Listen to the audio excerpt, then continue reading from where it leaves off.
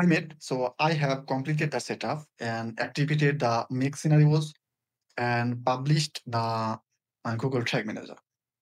And let's see right now that it's working live or not. So we have some one data for testing purpose already. And now let's see for another. So here I have URL with the UTM parameter. And let's see and submit a form.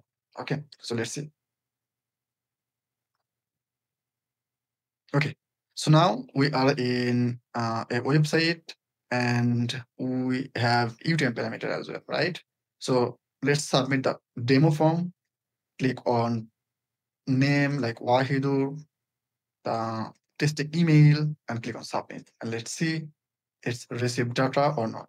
So we should receive the data in Excel file, right? So let's go back in Excel and see, yes, it's accepting data with the UTM parameter. And the CTA clicked, I have added the demo form or pricing form. So that means it's working perfectly, right? And let's check with another testing purpose on live. So, okay, so for this, and okay, I will use another uh, UTM parameter. Okay, so as I have the document, you send it to me. Let's take the UTM data from here. Okay, 1 minute. Okay, so the previous one was variant A. So now I am going to use the another variant. Okay, so let's remove the existing and paste another. Okay, and let's click on enter. And now I already submitted by using the free demo form. Now I am going to click on the pricing form. Okay. So now if I submit another form here, like this one,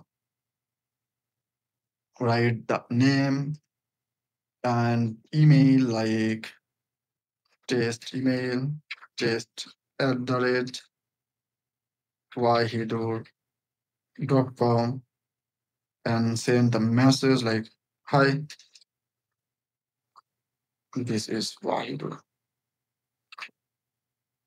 And click on agree and submit it.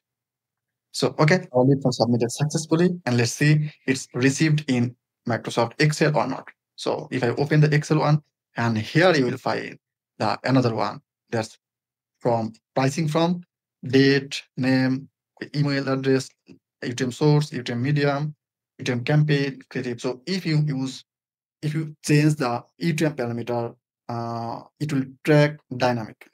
So no worries about that. So thanks for your time and let me know if you have further any question or confusion. Another point, don't forget to share your honest feedback when you end the contract. So if you need any assistant, I know that you are new on Upwork. So if you need any assistant, how to give a feedback, I'm happy to help you. And as you know that this is also helpful for me. Thank you. I'm waiting for your response. Bye.